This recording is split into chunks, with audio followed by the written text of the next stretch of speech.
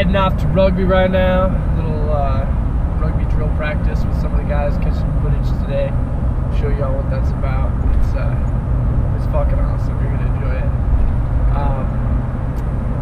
But I had something I want to talk to you all about today, and it was kind of a question.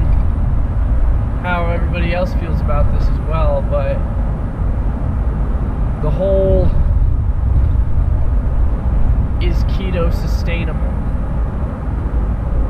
So I guess I get confused with it because how would it not be sustainable? You're on a high fat diet, you eat usually less food than when you're on a more high carb diet, or any other diet really in general. You sustain more energy,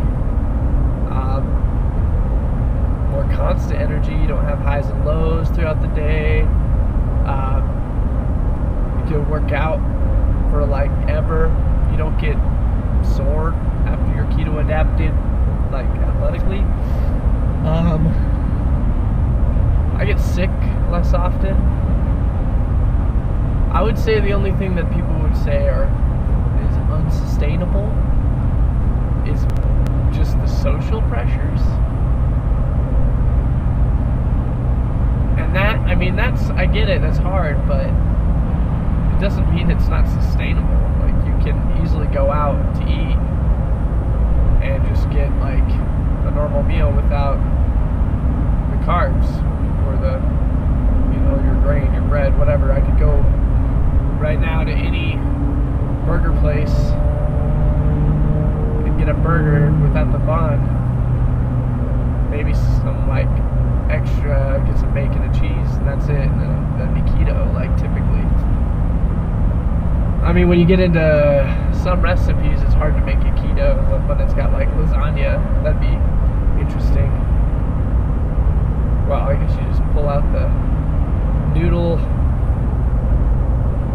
stuff, you're good, So, I don't know, I get really frustrated when people say that it's not sustainable. It's like, how is it not sustainable? Like, really all it does is it takes a little bit of a mindset to, so this Thanksgiving was the first time I had like a keto holiday, and it's because my sister-in-law was the one who was like running it, and she's like making all the food. So she made cauliflower rice, mashed potatoes, and keto-friendly gravy, and which typically is, but sometimes they have the filler.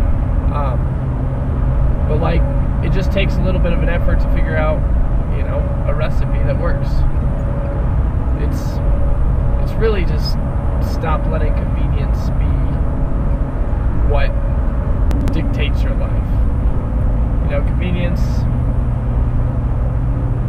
things become more convenient the more that you do them. So if you practice it, then it takes less work. That's what it really comes down to. So I'd just say, yeah, I mean, you can trade convenience over it. If you're having a hard time with keto and like with the recipes and everything, just keep trying it, keep doing it, and that's gonna make it easier. So just keep at it, persist. Don't let anybody tell you that it's not sustainable, because it is. And it just makes me laugh. I don't get that. Like, what are you talking about? Oh, okay. That's enough of my soapbox. But if you want it to work, you can make it work, and that's that. Boom. KetoQuad out to the gym.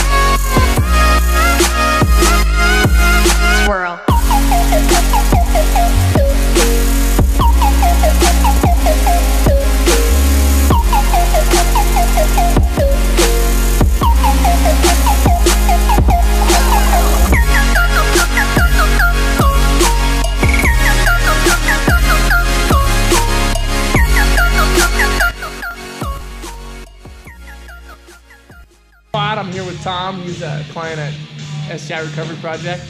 And yeah, I want to ask you, man, like what do you think is the biggest tip for somebody freshly after an injury and quadriplegic? You gotta think positive. There's no such word as I can't. And don't listen to the doctor saying, well, this is as far as you're gonna go, this is all you can do. No, you gotta push yourself. And you gotta, in your head, you gotta think the movement, the exercise, the form, everything, and get it to click again. Because everything in your body, all your nerves, your muscles all come from are all connected to your brain. Once you conquer your brain and say, I can do this, I will do this, I am going to be successful, I'm going to succeed, you're pushing yourself. And once you're pushing yourself, you'll see changes, but you gotta want to do it. If you don't want to do it, then you just might as well give up and just stay the way you are, which is a bullshit way of looking at things, because you gotta progress and you gotta keep moving on. Keep on pushing and push, no matter how much it hurts or how difficult it is. You keep on pushing. Say, I can, I will do this. I have the strength to do it. I am a positive person. Yeah. There's no such thing as giving up. You got to keep on pushing. That's all I can tell you.